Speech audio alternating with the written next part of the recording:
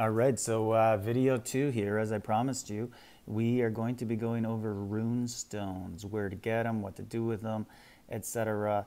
And just got to send out some farmers here first, or one anyways. Oh, there we go. Again, the private messages popping up on the screen, always nice. It's all right.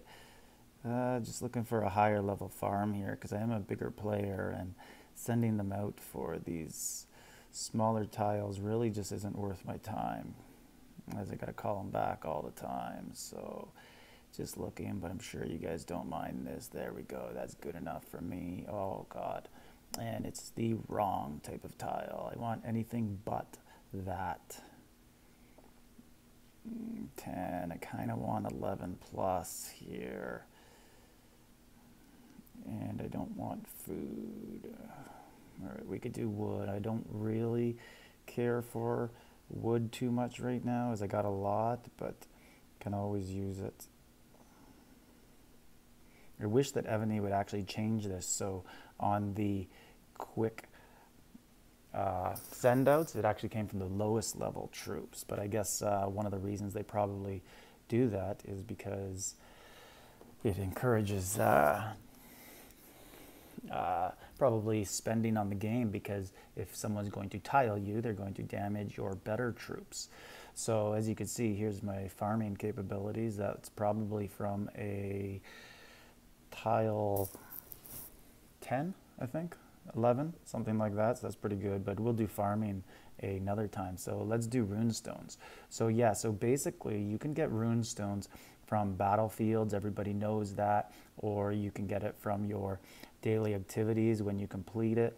You see it right down there, runestones 5. You don't get too many, but one of the actual ways that you can get them that most people don't know about is you go into the tavern, you see this guy. So I already recruited him and I already sold him. But what I like to do is buy any purple or gold general. It doesn't matter what they are. I buy them and I sell them. And just as an example here, I'm going to show you what else I do. I build them up and then I sell them, because really it's just a matter of investing gold and you turn that into rune stones, and it's totally worth it. So for example, let's look at this Queen Jindiok. It's a bad example because they are not home right now. But let's go down. Let's see what else we got down here. Okay, so Robert Guisgard, right? Let's look at him. Good general. Not great. Actually pretty annoyed. I got him in one of the epic chests, and obviously I was hoping for more, and I got this guy. Like, he's all right when you look at his skills, but the problem is when you look at his specialty skills, they are all over the place. So you got mounted there, but he's actually a ranged general. Then you got ground and mounted. Then you got mounted there and ground. Like, what's going on with this guy? They couldn't have just made him actually predominantly all one skill set, which is what you hope when you get a good general. But obviously he wasn't. But I've been hanging on to him for 2 reasons. So one, basically you look at his debuffs, and that's obviously helpful when it comes to a sub-city. He's not the best sub-city general. He's not even close to being that. He'd be mediocre at best. But I have him in case, because sometimes my sub-gens, they die, right? So I have him as a backup plan. But also, this is the tip that I'm here to tell you guys about. So when I purchase generals, I don't just sell them right away. Sometimes the purple ones I buy and sell with one rune stone, but you look at this guy, and let's look at if I was to sell him. I would get 35 rune stones and 30 million gold back. So that means he cost 60 million gold, but he really didn't because I got him free. But I'd get 35 million rune stones. So you look at that and you're like, yeah, I could sell him and get 35. Or you can invest a bit more gold. Let's level him up.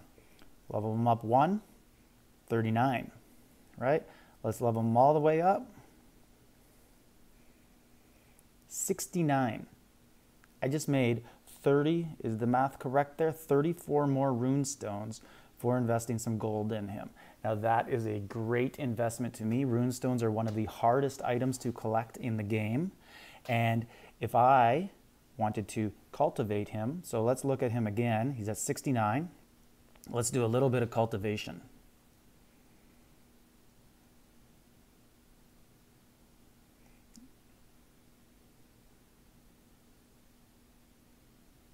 And I'm only using gold. Normally I use gems, but lately I've been switching to gold for the smaller ones. And now look, just a little bit of gold there. I probably did about 20 times 6,000, and I'm up to 72 runestones now. So 3 more runestones just for adding a bit of gold. Now I'm not going to sell him because I'm actually going to try and get him higher, because if you look at some of the other generals, like if I go up and if I look at my Nathaniel Green, who most people don't really like, but I got him early. He was my first gold general ever, gold epic.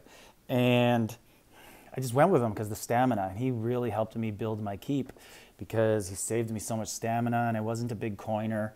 But anyways, if I was to sell this guy, 305 rune stones because of how built up he is, because he's fully cultivated.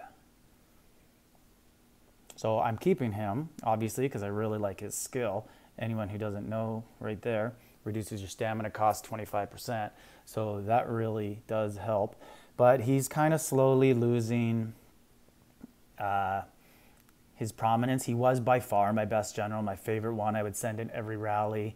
But lately, I've been changing that, and he's getting moved down and down as I go with more higher luck people like the Baybars, or just my actual, right now my top rally general is Barbosa. Where are you? God, where is he? There he is. So I'm building him up. I actually only got him 2-3 weeks ago. I was so unlucky forever. I could not get a good rally general, and I finally got him, and I'm just starting to build him up now. But that's basically my big tip here for getting runestones, is going into the tavern, buying any purple or gold general, and then going into your generals and selling them. So I'm at 42 out of 42 right now because I actually just got really lucky and just won both of these today. So I just won Queen Baduka and General Sherman. So if you look at Sherman, he's worth 24 runestones already, and Badika is worth 24, and I'll be selling them, but I'm going to be upgrading them first.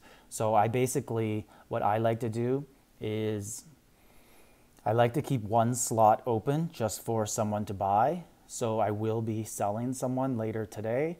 Not sure which one. As you can see, man, I'm full. I got so many, and they all have a good purpose, good value for me. I'll go over different general values later on, but this guy's my favorite, obviously, but he sucks in the game, so I never use him, but I just can't sell him for obvious reasons, as he's got the best name, but they give him such a garbage talent.